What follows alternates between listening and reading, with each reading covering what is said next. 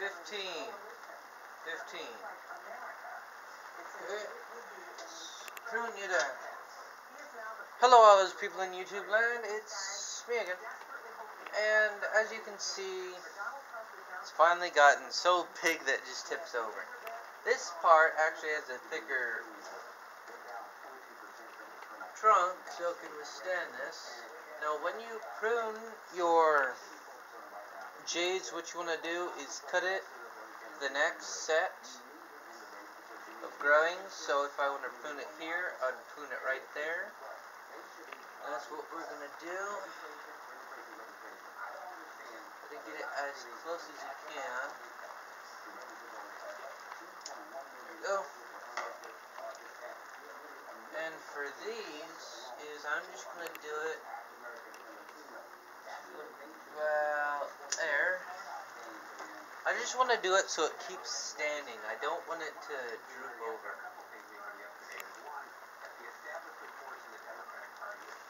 You also don't want to cut it to where there's only one lump. You want to have it where it's two lumps. There's a better chance of growing back. Now this, right here, is where the trunk actually starts to harden, and it's really cool. Once this hardens up, it actually gets stronger.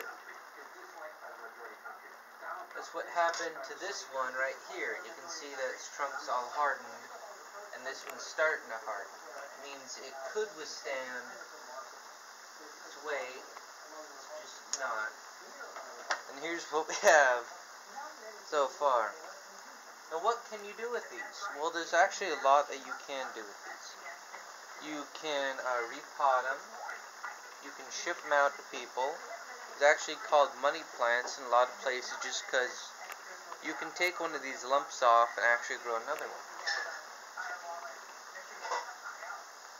And yeah, it's just kind of cool of what you can actually do with your jades. And as you can see, still perfectly fine. Move them back over here. Back to the sunlight. There you go. Thank you so much for watching. And I will do a video of how to actually propagate these guys, just because it is pretty easy. And actually a lot of people screw it up. So yeah. Till next time. Shoot 'em high. Watch